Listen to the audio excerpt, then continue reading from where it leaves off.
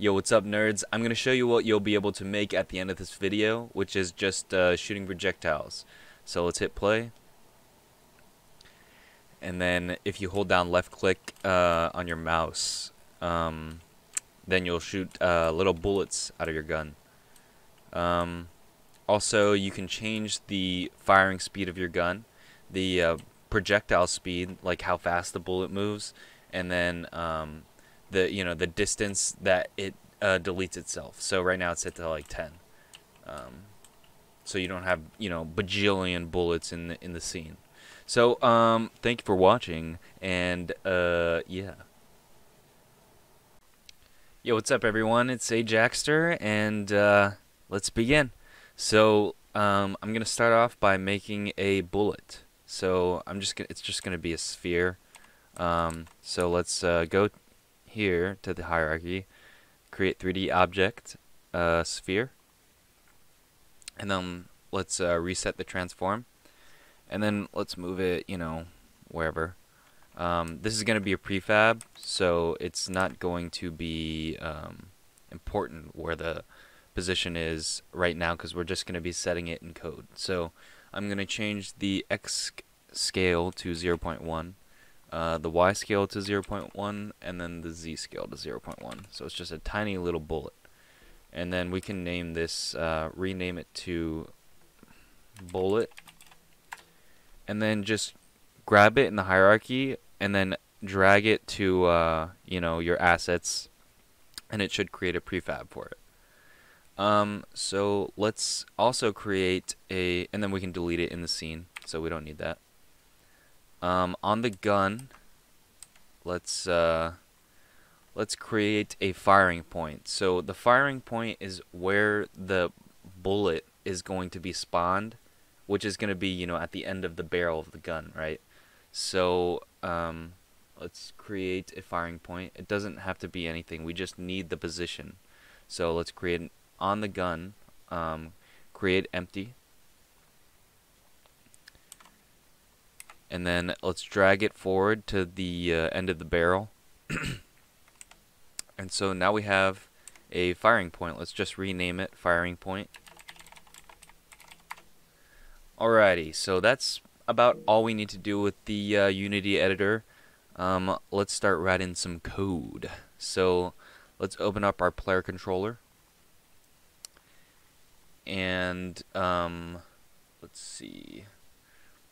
Alright, so let's make a function called handle shoot input, and what this function does is it's just gonna handle when we left click on the mouse. And so let's say if input dot get button parentheses quotes fire 1. So this means if we press or hold, or press and hold, press or hold, I guess you could say, the left click, then call or do whatever is inside this if function. So then we shoot. So let's say player gun, which we have not made this yet, instance dot shoot. Alright, so let's make this class. Let's go back into the Unity editor. Right click on the assets, and then make a new C# script, and let's call this player gun. Okay, so let's open up player gun, reload solution, and so we have a new class called player gun. So instance means that it is an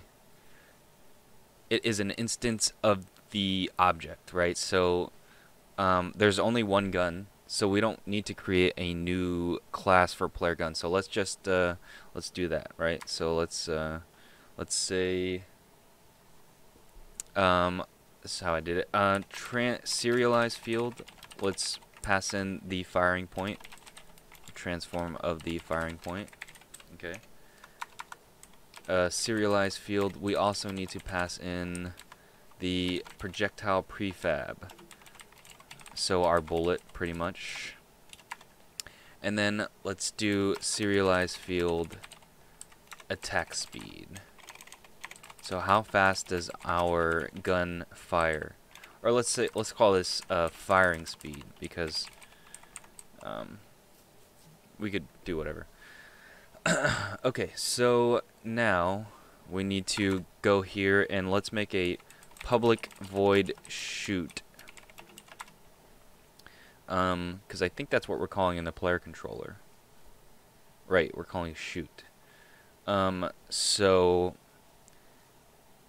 what we need to do is we need to, first of all, let's instantiate the projectile prefab.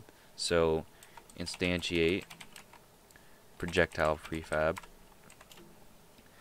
and then let's do our firing point dot position, and then firing point dot rotation. And so if we go back to our player controller, we'll see that we have this instance here, and we haven't, defined what instance is. So let's do that in player gun, and let's just say player gun, or let's say public player gun instance, and then in our, let's turn our start into awake. Let's say instance equals get component player gun. So pretty much we're referencing this class inside of itself.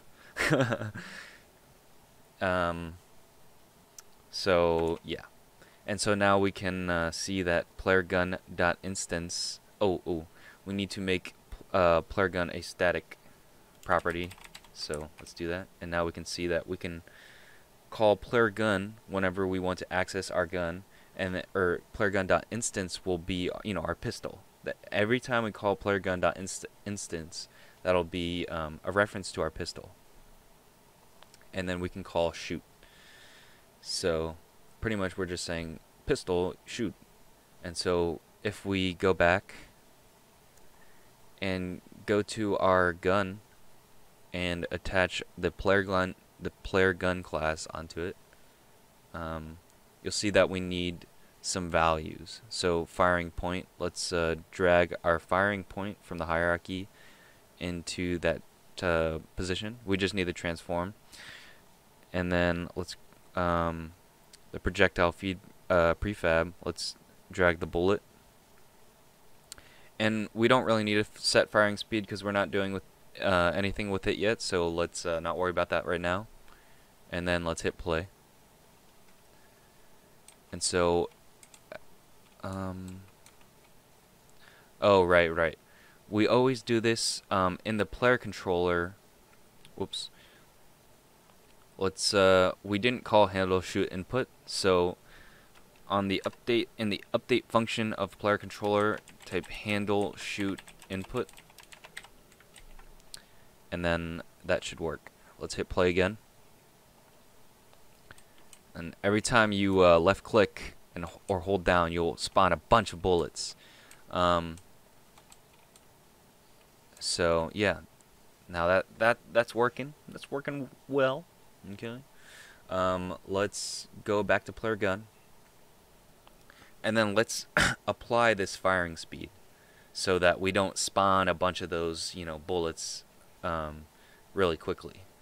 So let's get rid of this update function first, and then let's let me put or let's make a new value called last time shot. It's just going to be a float, and let's set it to 0 for now. And then we can just say if last time shot is let's see, is plus firing speed is less than time, then we instantiate the bullet. let me just make sure that's, or let's say less than or equal to, yeah. So that should fire. So let's set the firing speed. I want to do it every 0.2 seconds. Let's hit play. So that does not work. Oh, because we need to set last time shot every time we actually instantiate the bullet. So let's set it here. Last time shot equals time.time. And now it should be firing to what we set the firing speed at. So that's going to be every 0.2 seconds. Let's hit play. And so if you hold down, the bullets will be, being instantiated every 0.2 seconds. Alright, cool. So, how about we make these bullets move? So let's go back into Visual Studio. Well, actually, let's go stay in the Unity editor. Let's create a new class called Projectile. Projectile. And so what projectile is, the responsibility of projectile is to, once the player gun instantiates the bullet, the projectile is attached to the actual bullet and handles its physics. So it handles the movement, and eventually in the next video it'll handle collision. And yeah, so that's pretty much what it does. So let's open it up, and we can get rid of these comments. So the values that we need here are the firing point, and it's just gonna be a vector 3. Is my editor doing that thing? Okay, so sometimes we get this miscellaneous files instead of this assembly-c#. So what I do is I just close out Visual Studio and then open up the class from the Unity editor again, and then Visual Studio eventually gets it, and then everything works again. Just a quick tip if that ever happens to you. So let's move on. Firing point, and then let's have a serialized field, which means that we can edit this value in the editor. And let's do projectile speed. Okay. So the projectile speed will be how fast this movement, or this bullet moves.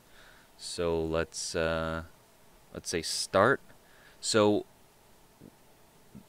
we need to, when this class is called, which is when the bullet is instantiated, the projectile feed, the projectile prefab is instantiated in player gun. That means when start is hit, that is the firing point. So let's say firing point equals transform dot position. So now we have the firing point, right, on the projectile class. And then let's move this bullet. So let's say void move projectile, and then we can just say if well, let's actually just let's move the bullet, and then I'll show you guys something more. So transform.translate firing point multiplied, or vector 3.forward multiplied by projectile speed multiplied by time.delta time. Okay, so let's call move projectile in the update function, and then let's go back to the editor and go to the bullet prefab, and then just drag the projectile class that we just created onto the prefab, and then let's set the projectile speed to something like 10. Let's hit start. Alright, so let's fire. Okay, so everything is moving, and it's looking great.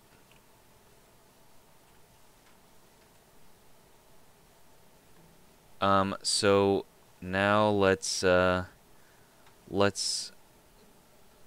okay, yeah, let me show you what we're about to do next and why we do it.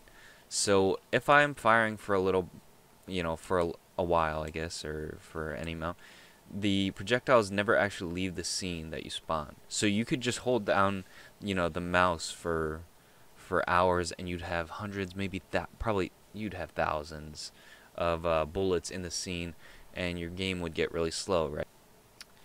So after a certain distance, we just delete the game object. So let's say if vector3 dot distance. This is in your move projectile function in the projectile class. If the vector3 dot distance from the firing point to the now position of the projectile is greater than, let's say max distance projectile distance, and then we can make that max projectile distance. We haven't made yet, so we have to do that. Serialize field private float max projectile distance.